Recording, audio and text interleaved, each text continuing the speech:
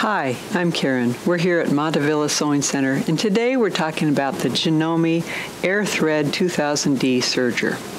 Now in this video, I'm going to show you how to thread the machine using lofty thread. This happens to be maxi-lock stretch, but you also can use like maybe pearl crown rayon, or if you have some woolly nylon. All of those threads are difficult to thread using just the regular, just poke it down in the little holes. So you have a tool in your accessory box, this little looper threader here, and I'm going to show you how that works. And by the way, when you're using this type of thread, you can get these beautiful finishes like this, where it's fills this in. I could even have made this a shorter stitch length, so it'd almost be satiny looking. So that's the beauty of using decorative threads. So when you go to unthread your machine, now I'm going to leave the needle thread in, and I'm using just the right needle in this case. That's how I did the sample. So when you go to unthread your machine, you'll notice it kind of gets stuck here. The first thing you want to do, lift up your presser foot, because that opens the tension discs, and then take and snip your needle thread, and of course snip them up here, and the rest just comes right out. So snipping your needle thread means that that needle thread is now no longer going below the looper, and that helps things go right out. So we're going to take these guys off of here. I'm going to put the yellow here and the blue here, and this is the maxi-lock stretch. Normally I'd put it through these holes, but I'm just doing this quickly here just to show you. And remember, you need to have your tension discs open, which means presser foot up.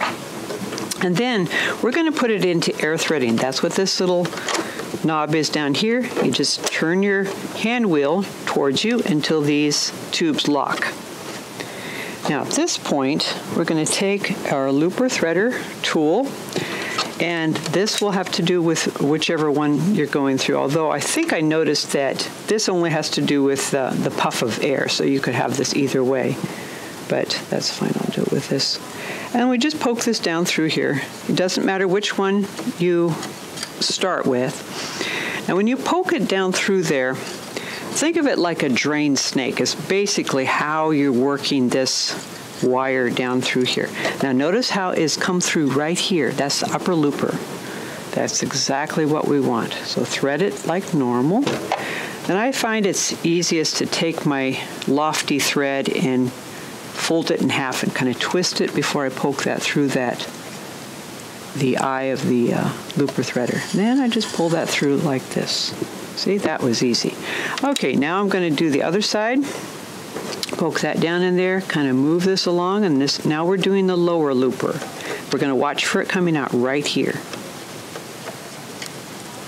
Just kind of work it around. And it takes a little bit of working. I'm going to pull it out and kind of turn it a little bit. There we go. I noticed this particular looper threader had a little bit of a bend in it, and that could be a bit of a problem. Let's try this again. See that bend there? We want to make sure that these don't have a bend in them. There we go. All right. If your looper threader does have a bend, I would recommend getting a couple pairs of pliers, and bend that until, there it is, came right out. And just unbend that right there. Just make sure that it's not bent. Just do it carefully though, because you don't want to put any new bends in it. Okay, then we're going to take our lower looper thread, fold it in half, poke it through there, and then I like to give it a good foot long. Don't just give it a few inches, because it could let go through inside the tubes there. So we got a good foot. And then we're going to work that through, pull that out, and that part is done.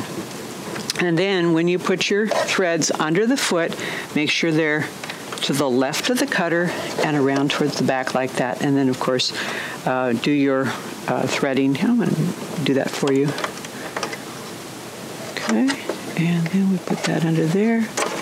And like that, earlier today, I actually threaded the needle using this threader without my reading glasses. Really cool. It's a great way to thread your machine. So this is how you thread lofty thread in your Janome AirThread serger. I hope this has been helpful to you. If it has, give us a thumbs up. And if you have comments or questions, you can leave those in the area down below.